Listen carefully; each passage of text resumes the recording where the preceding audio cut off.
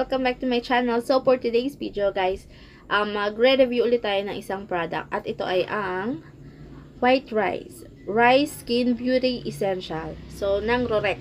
So, yan. Pakita ko siya sa inyo, Rorec.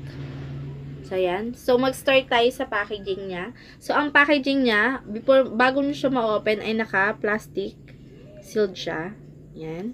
So, yan. Naka-plastic sealed. So, i-open muna natin.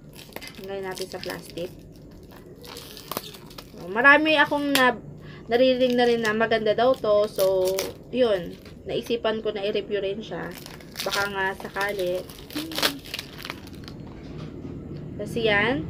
Sa packaging niya, carton lang siya. Carton lang. Tapos, nakalagay din dito sa packaging niya yung kanyang expiration date. Tapos, nakalagay din dito yung kanyang kiniklaim. Yung ingredients. Yun. Basta kompleto naman siya nakalagay dito. So, pero may nakasulat kasi siya na ganito. Alam niyo yan. Chinese ba yan? O, yan. So, yan. So, yan. Basahin natin yung kiniklaim ni product. So, ang nakalagay dito, moist and clean. Contains white rice germ essence, clear and easy to absorb texture, smooth skin, add moisture to the skin, smooth and soft skin, delicate and soft skin, so that the skin exudes charming crystal mining. So, nakalagay din dito na yung series niya. Nakalagay series. Yan, series. Yan, series. So, nakalagay dito, rice essence series set. Bring a constant water and energy to increase skin brightness and moisturizing.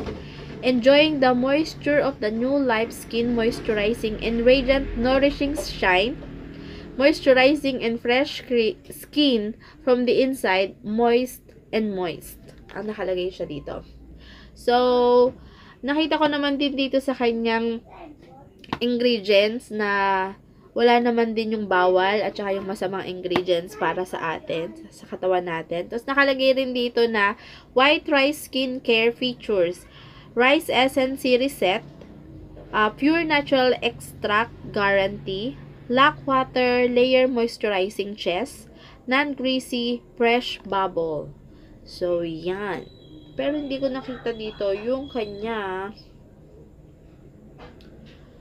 Siguro, isa dito. Hindi ko kasi maintindihan eh. So, siguro nakalagay dito yung how to use niya, pero hindi ko nga siya mabasa. So, yan. So, try na natin. So, i-open na natin siya. So, ayan. Pagka-open nyo, may makikita kayong ganito. So, ayan. Bago nyo pa pala siya ma-open. So, yan. Tanggalin natin siya sa box. Okay. Nakabaliktad pala siya. So, ayan. Nakaganire pa siya. Diba? Pak. Si. Diba? Ganyan. So, ayan. Tanggalin na natin siya. Ay, ang cute. First time kong gagamit ng ganito. Totoo lang. So, ayan. Ang cute. So, ayan. May lagayin siyang ganito. Wala nang laman. Wala rin siyang ano. Tapos yan, ganito siya karami. So, 15 ml ang laman nito.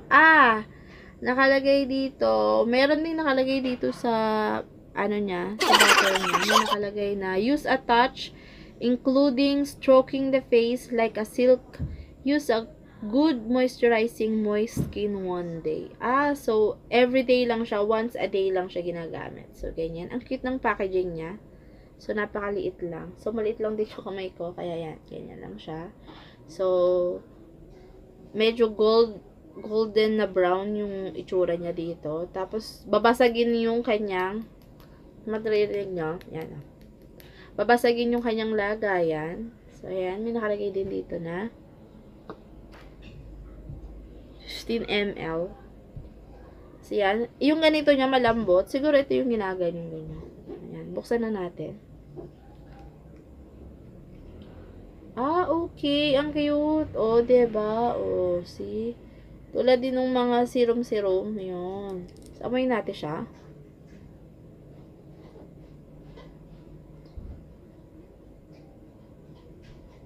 Parang amoy ano siya. Alam niyo yung ano,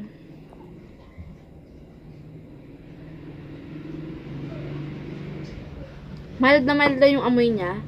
May kaamoy siya, hindi ko lang maano kung anong amoy siya. Basta yun, may kaamoy siya. Tapos yan, parang medyo malapot na konting labnaw lang yung ano niya. So, itry natin ng kaunti. Dito sa ating kamay. So, ayan, naglagay ako ng konti. Lagyan natin ng konti. So, ayan. Tignan natin yung texture ni. Okay. Para siyang, pag pinahit nyo siya, para siyang tubig. So, ayan. Okay. So, bala ko sana to i-review kasama yung asawa ko. So, kaso busy siya, naglilikpit siya ng plato. So, ayan. Subukan na natin siya sa paste. So, ayan. Linisin ko lang yung pinaglagyan ko. Sana hindi siya malagkit sa mukha. Kasi ayoko nung mga pinapahid sa mukha na medyo malagkit. Maglagay tayo ng konti. Pop tayo ng konti. Lagay natin sa face. Bali ako guys, naligo na kasi ako. Kakaligo ko lang din. Kasi yan, naisipan ko nga mag-review. Saktong-sakto. Nagkilay lang ako ng konti. Tapos naglagay ako ng konting lip tint. So, yan. Dami ko pa sila sabi, diba? So, gumanda yung mukha ko nung ginagamit ko yung ano. Yung hello, ano yan sa'yo na skincare. Yun yung pinaka-skincare ko. Kung hindi nyo pa napapanood guys, panoorin nyo. Lalagay ko na lang yung link sa description box. Okay. Medyo ano siya. Ano yung, alam ko na, para siyang green tea yung amoy niya. Yan, umpisa natin na dito. Para lang ako nagpapahid ng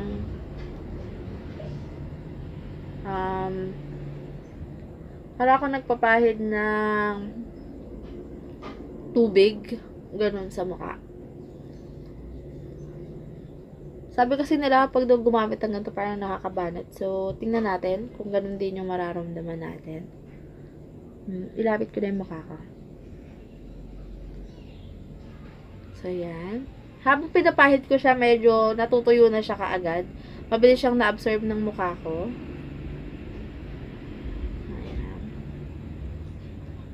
Sana hindi ako mangate. So, ayan. Tingnan natin. Up.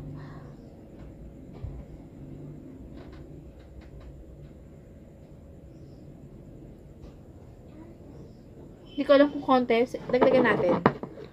Kung konti lang yung nailagay ko. Wait lang. Dagdagan natin. Para medyo konti lang kasi nailagay ko. Kaya ganun. Oh, ito. Ay. Ito. Oh, siyang tubig eh. Okay. Pag medyo madami, mararamdaman mo na parang nagsasabong ka ng mukha. So, yun nga, amoy dahon. Amoy green tea. Hindi siya amoy rice. Ayan.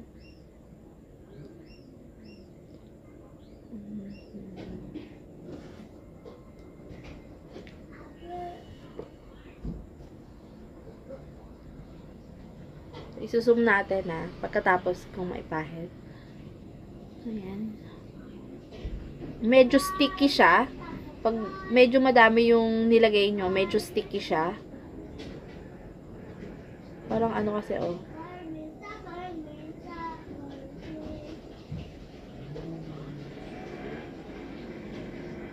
Kung may narinig kayo na bata, anak ko yun. Kasi nasa kabilang kwarto lang ako.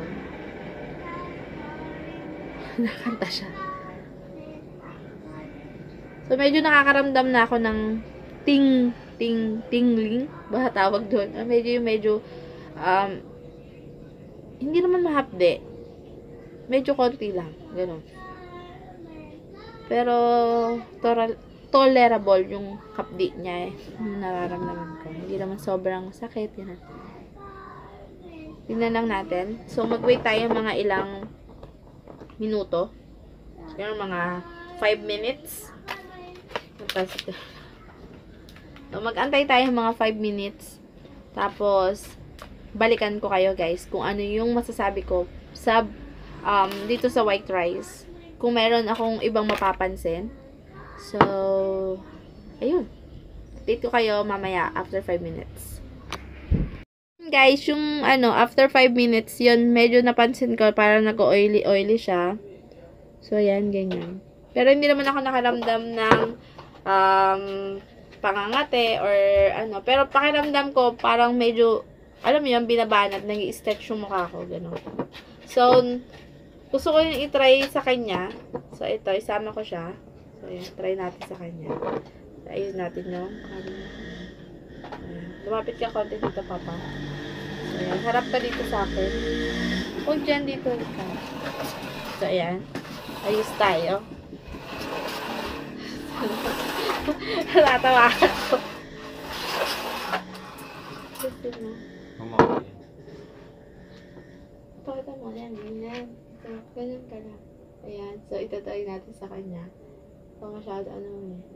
Parang lolo. Parang lolo siya. Parang lolo. Parang lolo. Parang lolo. Parang lolo. Baba mo kasi ito. Parang lolo siya. Papa. Parang lolo ka. So, ayan. Spread lang natin sa face niya. Pakita ko sa inyo yung spread ko. So, ayan.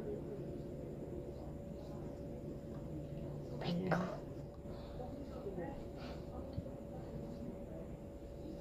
So, ayan. Na-spread ko na sa mukha niya. So, tatanungin din natin siya kung ano yung masasabi niya dun sa ano yung naramdaman mo habang nilalagay ko sa mukha mo yung Sa mata. Kasi Hindi. Kasi nalagyan ko yung mata mo. Nalagyan. Guys, tatanungin natin siya kung ano yung naramdaman niya after kung ilagay yung product. So, ayan. Ilapit natin sa kanya. So, ayan. So, ano naramdaman mo? Huwag ka magpa-cute. Medyo makati. Tapos parang nababanat-banat ko. Uwe. Oh my God! Wow! Tapos yan. Tapos, ano pa masasabi mo? Mahapdi sa mata. Mahapdi sa mata. Kasi nalagyan ko yung mata. Hindi ko kasi sinasadya na. Nilagyan mo talaga. Hindi, kasi hindi ko sinasadya na malagyan yung mata niya. So, ayan. So, ang masasabi ko dito sa product na to ay okay siya sa akin. Kasi, normal naman talaga sa isang product na medyo may kati factor. Pero, hindi naman sobrang lalang makate. Kumbaga, ako kasi, saka ko lang masasabi na effective sa akin si product pag nakakaramdam na ako ng medyo makate. Yung katulad ng kapag gumagamit ako ng Kojic soap, mararamdaman ko na medyo may kati-kate. Alam niyo yun, yung parang masakit na medyo makate. Ganon. Doon ko lang malalaman na effective sa akin si product kasi may ganong reaction sa akin. So, normal talaga sa lahat ng ginagamit ko yung ganon. Doon ko lang yun nga, paulit-ulit, doon ko lang nalalaman na effective siya. So, yun. After naman nun, nung naramdaman ko din siya kanina. So, after ko maramdaman yun, after ko maramdaman naman yun, after 5 minutes, tiningnan ko muna kung mawawala siya or hindi. So, nawala naman siya. Tapos yun nga, nakaramdam nga ako na parang binabanat si face ko. Tapos yun nga, medyo alam niyo yun, yung mino-moisturize niya yung face. Ganun yung aking naobserbahan dito sa white rice na serum. Serum siya kasi mukha siyang serum naman talaga. So, ayan. Ang white rice essence. So, pack na pack siya sa akin. So, pwede nyo siyang itry. For only 199 pesos, meron na kayong serum na effective and maganda. So, sa ibang videos ko, guys, once na meron akong nakitang hindi maganda, share ko rin siya sa inyo sa ibang videos ko. So, Yun lang yung masasabi ko sa video na to, guys. And thank you for watching and see you in the next one. Bye!